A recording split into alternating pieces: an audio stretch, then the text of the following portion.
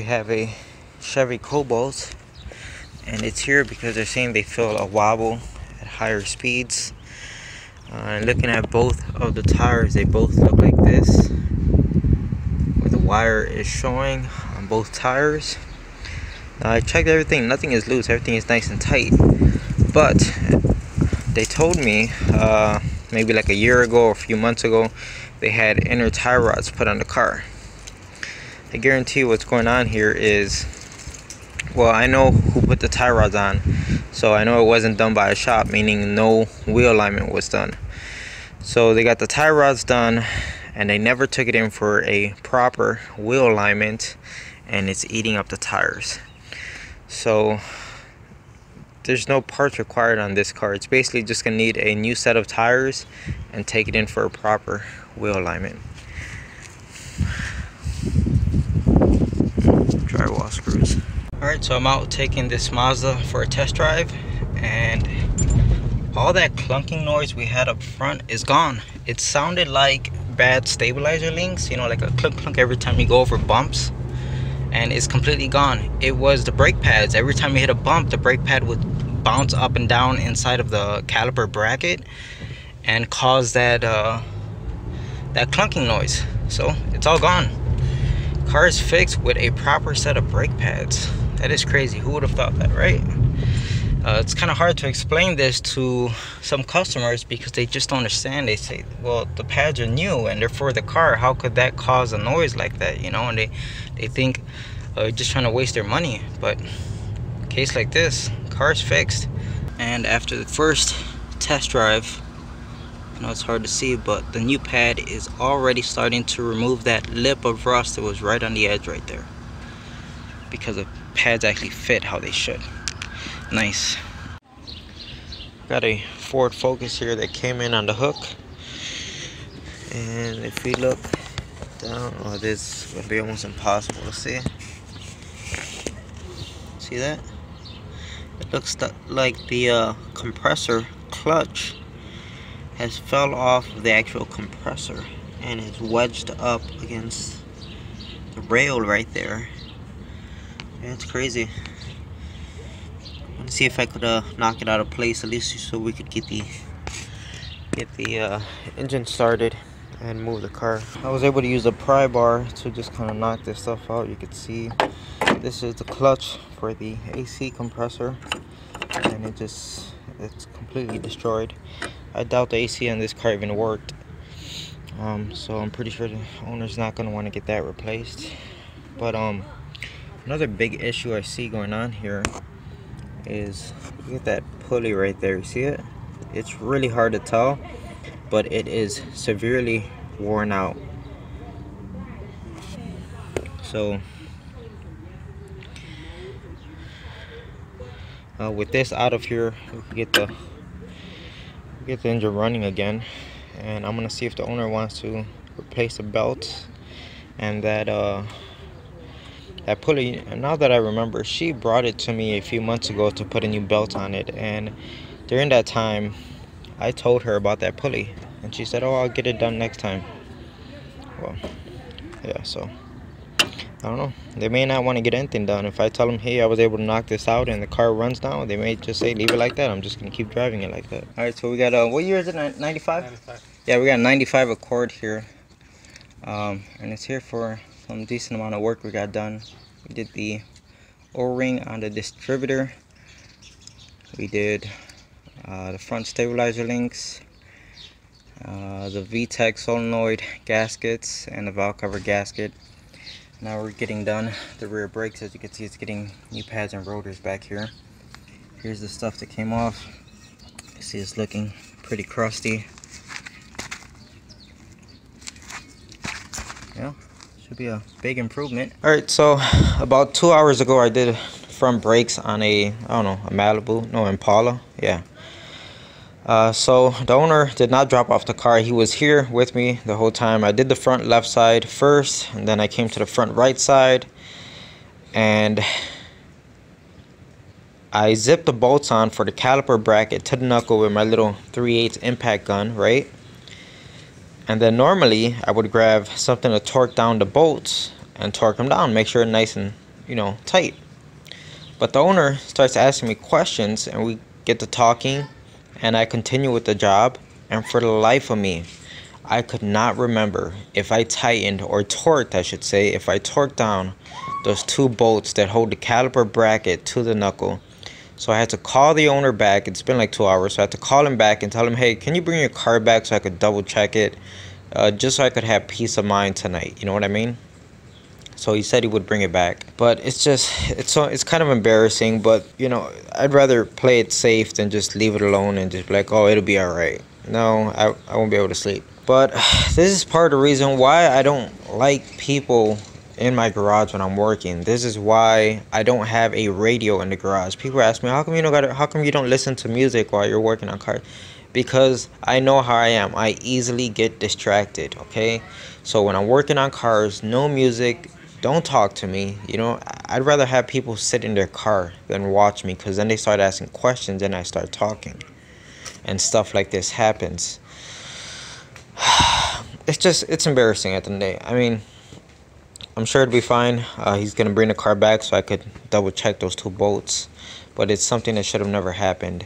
Got a 2015 Dodge Journey. It came in for an oil change and a tune-up. Over the phone, the owner told me she had a 4-cylinder in her car. So I quoted her for that, right? Thought it was going to be easy, knock it out. She gets here and whoa, settle down. We have a V6 here. So obviously, it's a bit more complicated. Like the intake manifold has to come off to get to the spark plugs. So that was a new quote on that. And she denied the job because she said it was going to cost so much. So we're just going to go ahead and knock out the oil change today. Put in a air filter and a fog light. And it's crazy with this fan. Story is it got stolen a few months ago, and it's been held by like the pound or something like that, because all kinds of legal paperwork, and she just got it back after the car being stolen. So that's why she was trying to get all this maintenance done. Here I'm in a 2010 Dodge Charger, and see all this mess that's going on here. I got some of my tools here, but I brought them in right now just in case. But this is actually how the car showed up. She said she was having an issue with the car not wanting to come out of park. So she took it to her brother, I think, which she always tends to do this. And I know this woman, I worked on her car a few times. Whenever she's having issues, she always takes it to her brother first. And you would think, oh, well, because she doesn't want to pay you to get it done, right? So her brother would do it for her. No, because he still charges her to do the work. He does crappy, shitty work. And from what I remember correctly, last thing I had to work on her car, something he touched, he actually charged her more money than what I charged her to do the job, which is freaking crazy. Anyway, so here goes another scenario where the car wouldn't come out of park, so he starts YouTubing videos, right? And he takes everything apart. She said he even broke this right here because he came in here with a knife trying to pry on it. So you see it's cracked now. So all this stuff, some of the stuff is damaged. All this stuff is taken apart with no real direction, not knowing what's wrong with the car. Just looking at a YouTube video and starts taking everything apart. So I put my scanner on it, and a code that catches my attention is the brake switch performance. Now, if that brake switch is not working correctly, you could hear every time I push the brake pedal, you could hear something over here actuate. You hear that?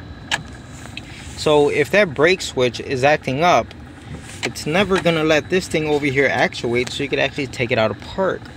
So I don't think the problem was over here to begin with. I think we're having an issue with the actual brake switch, which I haven't confirmed it yet, but I think that's where we're gonna head with this. And it just sucks because all this stuff is taken apart, stuff got damaged. It's just, I tell her, well, I don't even know. I don't know. Stop taking it to your brother, right? So I tell her, but she still does it. And yeah, so let's go ahead and see if we can figure something out here. Okay, so now I'm in the ABS module, and here goes the codes we have. Again, we have another brake pedal switch, 1 out of 2 stuck, and brake pedal switch 1 circuit performance.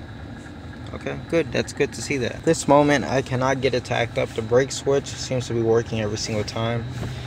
I'm not going to spend too much more time on this. I can't fix something that isn't broken, right? I can't see it acting up. So as you can see, I started to put things together. Alright, so I'm in this Chevy Malibu. Got towed in yesterday.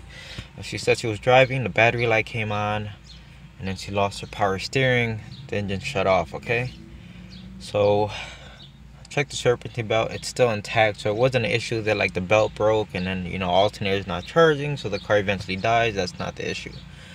So I got my jump starter out there, you can see it right there, and I got the clamps connected to negative and positive of the battery, but I get absolutely nothing inside of here, no power at all when I go directly to battery. But I noticed that if I leave the power side on the battery, but I put the ground side just somewhere on the chassis, I get power in here. So let's go check it out.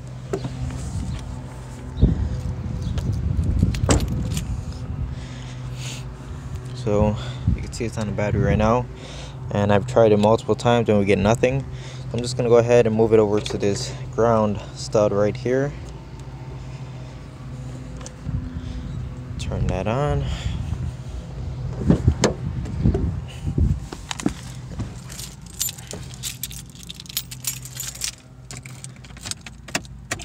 And there we go, we have power now. Car starts up. Lower this window. I'm gonna go ahead and turn off the jump starter. And wow, the engine just instantly turned off. So obviously here's a ground cable, and it splits into two. We have a thinner wire going directly into chassis, and this connection looks halfway decent. I mean, I don't really, if I look at this, I would not think that there's a problem right there. And then I'm gonna see if I can flip the camera around. It might go all crazy on y'all. See that stud? So that's the main ground for the engine, and you can see that one's not looking too happy. All right, but let's not jump to conclusions. Let me go get a test light. All right, so here's where I'm at so far. I used the test light, right, and connected to both of the posts out here, and I couldn't even get the test light to light up at all. So I disconnected both of the harnesses, and I put the test light directly to battery, and like this, the test light does light up. It's very dim, but at least we're getting power across. So the positive side looks pretty clean. Negative side, we got a, it's hard to see that, but we got a good amount of corrosion right there. You can see all the green crusties. All right, so I checked the battery real fast, and this thing's like 7.5 volts. That's nothing. But let's not forget the fact that even though the car was running, as soon as we took power away from it, the car turned off immediately. I would think that the alternator should be enough to keep this car running. I know you're not supposed to do that, but it should be enough to keep this car running. So it is possible that we do have a bad alternator here. The jump starter, just by putting power or turn the power on, we get 10.7 volts, which I'm surprised it even starts the car. And it's kind of shitty because this thing was plugged in, it stays plugged in. It's only at 10.7 volts, whatever. So 10.7 volts, right? I turn the car on and I check the voltage again, and we're still at 10.7, right? So then I came down here to the alternator's positive terminal, and I checked positive right there, ground right here, and ground right here, and we're still getting to 10.7, 10.8 volts. So we're not losing any like voltage drop across this wire right here. I think we simply just have a bad alternator. Alright, so what I'm going to do now is, since the battery is completely shot, I'm gonna take it out the car and put it in the garage on a trickle charger and just let it charge slowly. And just wait till we get the alternator, because it might be some time before the owner could drop off an alternator. There's that Chevy Malibu, the one that had just put the brand new wiper linkage in. You can see it right there. So it's one thing after another, right? Alright, so I'm in the garage, and this is the first time I actually get to use these little things that I bought a while ago, and I bought them exactly for this purpose. For whenever I need to trickle charge a battery that has side posts, just go ahead and screw these in, and it gives me something to clamp onto so I could trickle charge the battery very easily. And there we go, it's charging.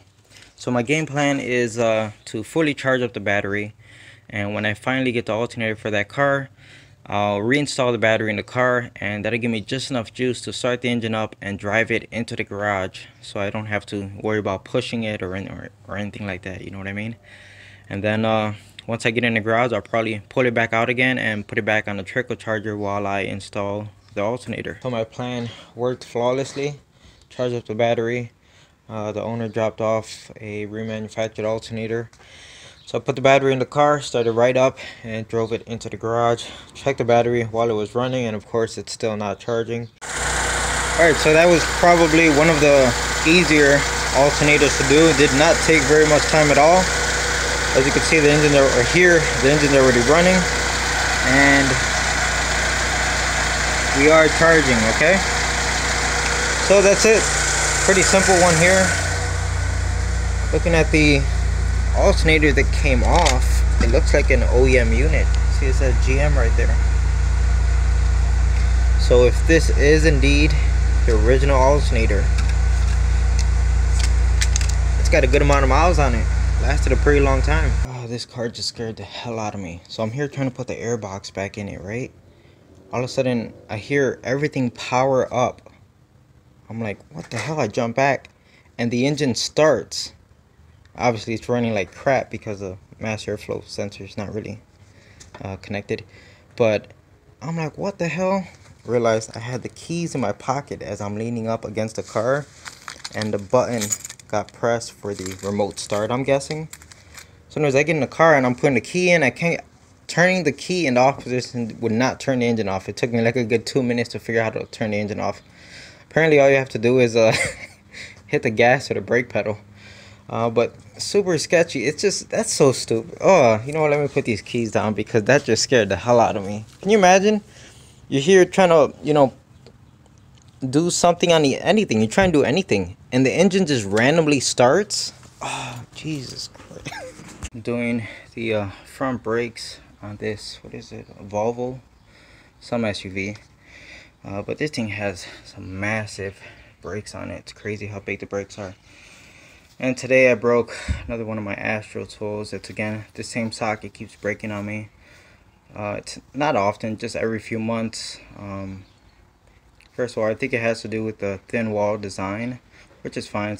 You really do need that for some rims to get this socket to fit, so it's not an issue. The thing is that these studs, they were designed here way too tight. With the mid-torque gun, I put a regular 19mm socket on, and I still could not get them off. So I had to pull out the big gun, and even this struggled to get the lug nuts off. They were just on there way too tight. At that point, I'm not even surprised that this thing broke at how tight these things were on here. But yeah, it's getting brakes all around. So I'm doing pads and rotors up front and pads and rotors in the rear. Sweet, that Volvo that I just did the brakes on, took it out for a test drive, right? And as I'm driving around, I could hear something in her door panel just like moving around. It sounded like a piece of metal. So I grabbed it, and it was one of these, and I've seen these before. People can use these to work on cars, right? They have a nickname for them. I can't remember what the nickname was. And no, I did not steal it. So I grabbed it, and when the owner came to pick up the car, I was like, hey, why do you have one of these? He said, oh, one time I got locked out of my car, and this mechanic came to, you know, unlock the car for me, and he used the tool, and when he left, he forgot the tool in my car. So she said it's been in that door panel forever. And I was like, I'll buy it off of you. She goes, oh, you could just take it, I don't care. And I was like, no, I'll buy it off of you. How much do you want? So she was like, yeah, $5. So I was like, all right, sweet. These things are cool. I've seen them before. This edge right here is like super rigid. It's nice. Good for prying things. Let's see the number on it. Right here. It says 4130. Okay, so I have to do a voiceover for this, but I believe it's a Nissan Altima. The customer brought it in because of a clunking noise up front. It took me a good 15 minutes to figure out what was going on here, and I noticed that the jam nut for the outer tie rod on the right side of the car is not tight. You can see the gap right there. So I grabbed some penetrating fluid and a wrench, expecting it was going to be hard to move, but no. After I sprayed it down, I just put my fingers on it and I was able to turn it. That's how loose it was. So of course I went ahead and tightened it down, and yeah, it fixed the clunky noise she had. That's how loose the tie rod was. It's so crazy. She said a few months ago she took it to a shop to get all the tie rods changed and a wheel alignment. I guess someone simply forgot to tighten the jam nut. It's like 12:30 at night, but I had some free time, so I came into the garage. Just want to get a quick look at the Chevy. Nothing major, but first thing noticed is there's absolutely no coolant in there. So what I'm going to do is fill it up with water, try to pressurize the system, and see if we can at least see where this coolant is going. Straight up to about 15 psi, and it's already dropping. And on like the very first few pumps, I probably got like to like 5 psi, and I already found a leak. Let's see if we could get in here. Right there, see the water? And it's actually dripping right now, right off of the thermostat housing. So let me see if I can get you guys down here. I'm sure you could see that.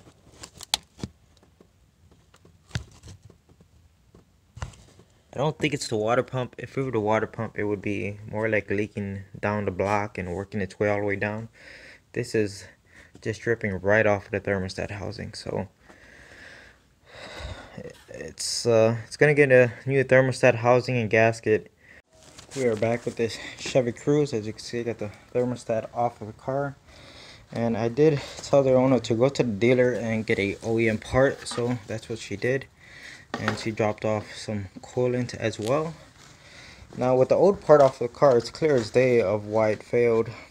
You can see the gasket down here, just a little bit tiny torn. Not sure if that had anything to do with it. But the biggest problem here is if you look right in this corner, you can see a big chunk of the plastic is missing. And because of that, the gasket is able to, has basically no reinforcement. See that? That whole chunk of plastic is missing. So if we look at the brand new part, how was it? I'm already confused. Okay, so it would be this corner right there. You could see how the plastic should be. Alright, so I filled up the reservoir right there, and do have it pressurized at the moment. I don't see any leaks coming out of the thermostat housing. So let me see if I can get the camera down there.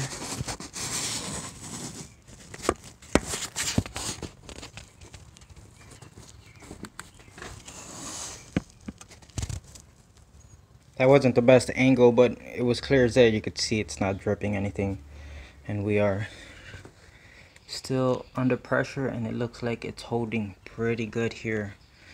So I think that's it, guys. I think we got a hold of this leak before it caused any real damage like that last Chevy Cruze with the head gasket issue. Alright, so I let this sit for a little while where I cleaned up all my tools. I cleaned this up. It's not perfect, but looks better, right? And still holding pressure, so everything looks good. Here I've got a Ford Escape, a Mazda Tribute, and came in on the hook because the serpentine belt broke. You see it here in pieces, and yeah, so obviously lose power steering and alternator and all that stuff. So it's not as simple as just replacing the belt. Something caused it to tear like this. So looking at the tensioner, this thing is completely seized. It's really hard to spin it, but I could also see that the belt itself is wrapped around it. So which came first? Is this pulley seized and it caused too much friction on the belt, caused it to snap? Or did the belt break first and just got jammed inside of here? So I'm going to try to remove these chunks of belt and see if this pulley is any good. I got the belt out of it and it seems to be spinning pretty good. So it was a case. Oh, and by the way, I did check all of the other pulleys that the belt runs on. Everything seems to be okay. So I don't think something seizing caused the belt to break. I think it's just a failed belt. So the owner opted for putting the old tensioner back on the car to save like the $75 for the crappy, I don't know if it's a Duralast or is it a Valley Craft. No, it's a Duralast, but still $75. So we're just gonna go ahead and put this one back on it. Alright, so we got the new belt in, and I ran the engine for a minute or so. It ran fine, couldn't hear any weird noises or anything like that, so just gonna go ahead and put it back together.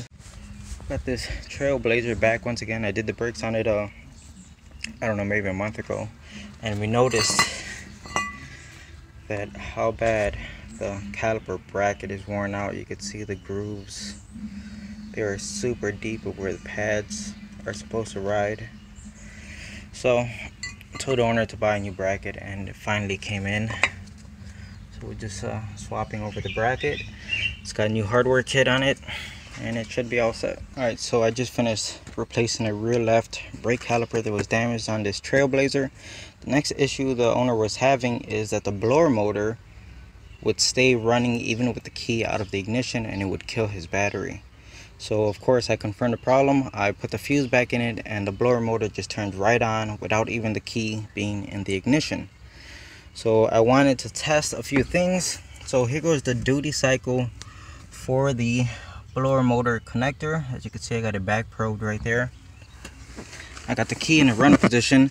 You see the fan speed right there is on the lowest speed, and all I'm going to do is go ahead and raise the fan speed, and we're going to see this pattern change. So I'm going to go ahead and move it up now.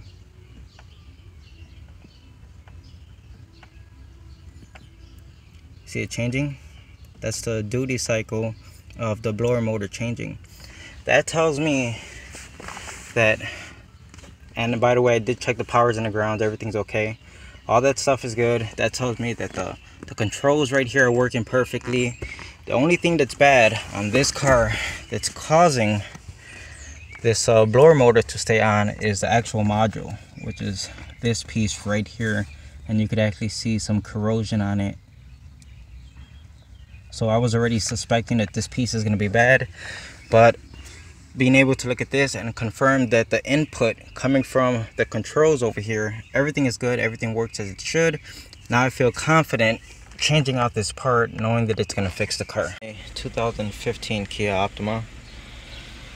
See, the check engine light is flashing, and here's a code that we have, P1326. It says glow relay stuck on. Now I tried doing some research on this, and I can't really find anything about a glow relay on this car. But one thing I can tell you is there is excessive engine noise around 2,000 to 3,000 RPM. Let's see if we could hear it. Okay, now it doesn't even want to rev up now that the check engine light is flashing. But when it was not flashing,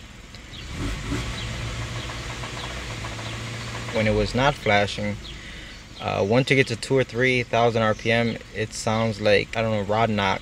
Okay, it sounds piston slap, something like that, worn out connecting rod bearings.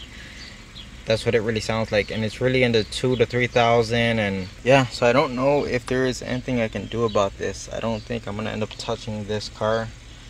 I looked online, did some quick research, and apparently these engines are known for rod knock, and it should be taken to a dealer and see what they could do about this, because that's what it really sounds like to me. So that sucks. All right, so after a little bit more research online,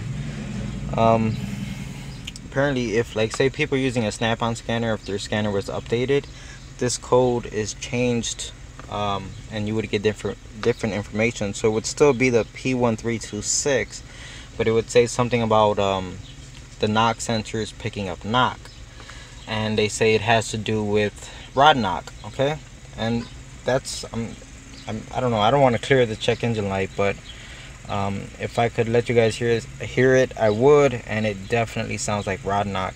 And just to show this off, okay, so I have a tendency of leaving this piece of my scanner, which is just a Bluetooth adapter, I have a tendency of leaving it in customers' cars, right, because it's easy to forget. So my girlfriend made this for me. It just uses elastics to tie around here, so nothing is permanent. And you know, I told her put some bright colors on it. So here we have green and blue, and it just kind of hangs down. It's a little bit more obvious. So if I forget about it and a customer gets in their car and they see this and they're like, whoa, what is this hanging down? Or this side even has, you could see, provisions to latch onto something. So if I wanted to, I could latch it onto a key, you know, just, I don't know, whatever. But we're trying to do things to make it more noticeable and make people more aware of this, so that I don't tend to forget it in people's cars, because it's super annoying when I have to call someone back and they either have to come back or they say they can't come back for a day or two. So now I can't use my scanner for a day or two, right? So yeah, and it still fits on the scanner. So slides in, no problem. Pretty neat, huh? It's a simple solution, and hopefully it works. Got a charger right here with a 3.5 that I just finished putting a alternator in. That's a funny story, because I was supposed to work on a PT Cruiser, right? It was gonna get dropped off so I could look at it, and then this is the car that they brought to pick them up after they drop off the PT Cruiser, right? Well, turns out the alternator decided to fail on this charger right as it was in front of my house. So they kind of swapped cars. They ended up taking a PT Cruiser and they left the charger to put an alternator in it. And as you saw, I'm already all done.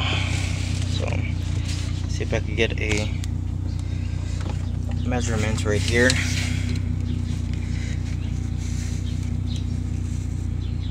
Alright, there you go. It's charging and it's all set. This thing looks like it's been hacked up. She told me like her brother-in-law did this, because I have no idea, stupid reasons. Yep, it's that same charger that her brother-in-law or brother, whoever the heck, is, you know, taking apart the center console and all that stuff. So he's the same guy. He keeps hacking up her car, but what are you gonna do, right?